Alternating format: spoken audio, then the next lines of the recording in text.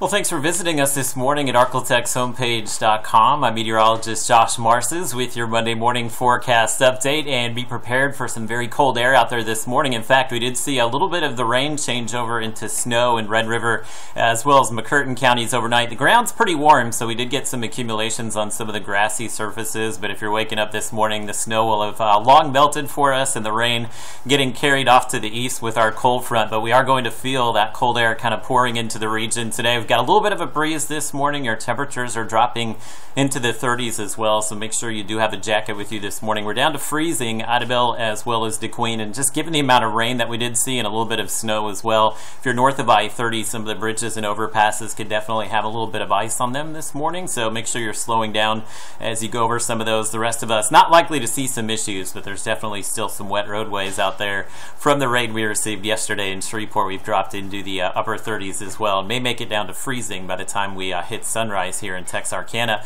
Wind speeds starting to die off a little bit across the northern Arklatex, but the rest of us dealing with some 10 to 15 mile per hour winds with those temperatures in the 30s. We are getting wind chills in some areas in the 20s this morning, so again, make sure you have a jacket if you're spending any time out there today. We'll likely wind up upper 40s and low 50s, so it is going to be about 10 degrees below average as far as the high temperatures today, and it may take a little while to shake some of the clouds, so I do expect we'll see a few clouds this morning, but there's no rain in today's forecast, and we'll likely wind up in the 40s in most areas this afternoon, but we may see a few locations make a run at the low 50s. So here's the weather pattern today. Again, we'll have some dry air briefly, but you can see our next little disturbance dipping down as it moves into the Rocky Mountains, so it's that little dip in the jet stream. That's the next chance of rain that will be rolling in. This will be late tomorrow, early Wednesday. Don't want to sound the alarm bell here, but it will be kind of interesting to watch how this all develops. We'll likely have temperatures in the 30s and 40s for much of the day tomorrow. You can see a little sun coming back today, but the clouds come roaring back here pretty early through the day tomorrow, and then eventually we are going to see a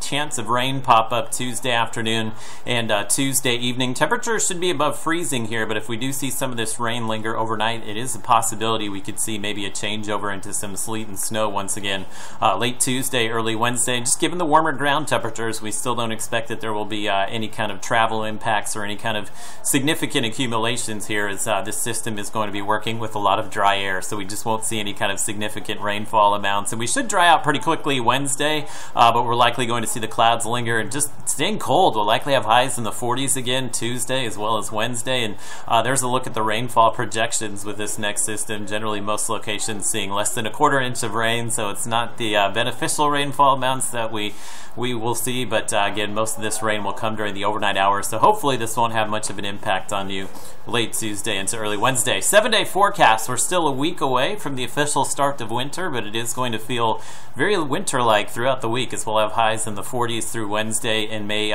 make a run at 60 degrees or so on Friday. Friday's setting up to be a pretty nice day, but we do have another system that's going to make its way in early in the weekend. Doesn't look like a lot of rain, but we do have some rain in your Saturday forecast. Again, severe weather threat is looking pretty low for us, but that's something we'll monitor throughout the week, and even with the system this weekend, we'll stay on the cool side as lows will be in the 20s and 30s, and then warming back into the mid to upper 50s for the upcoming weekend.